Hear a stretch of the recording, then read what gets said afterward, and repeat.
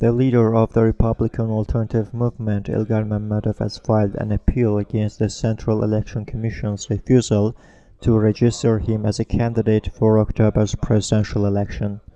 As the executive secretary of REAL Natig Jafarli stated at the September 14th press conference held at the office of the Institute for Reporters' Freedom and Safety, the CEC decision is illegal, biased, and politically motivated.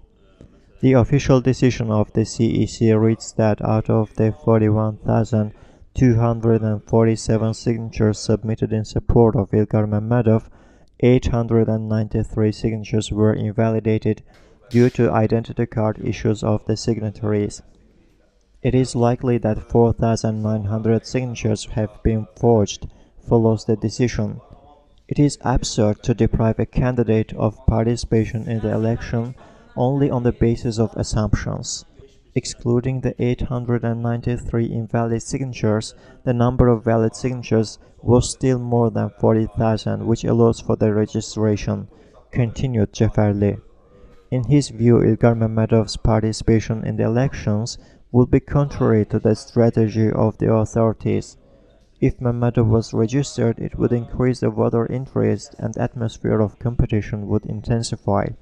On the other hand, registration of Mammadov would mean his release from prison, which could lead to a new wave of protest movement and an ultimate victory of the democratic forces, believes Jafarli.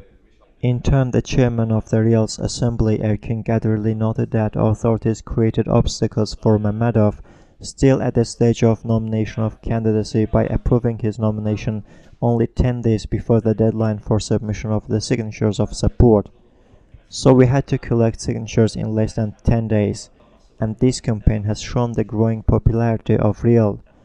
Our calls via Facebook were responded by thousands of people, mostly youth, and we managed to collect the required number of signatures while the government did not believe it could be possible, said Gadirli.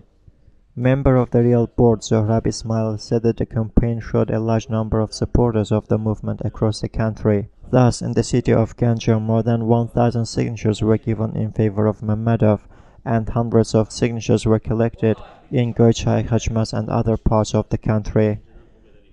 Such support convinced the movement's leaders to accelerate the transformation of REAL into a political party. Finally, members of the REAL announced that they would use all legal means to achieve participation of Mammadov in the elections. However, if the appeal is not fulfilled and the Supreme Court does not annul the decision of the CEC, we will call upon our supporters to vote for another opposition candidate, Jamil Hassanli, said Jafarli.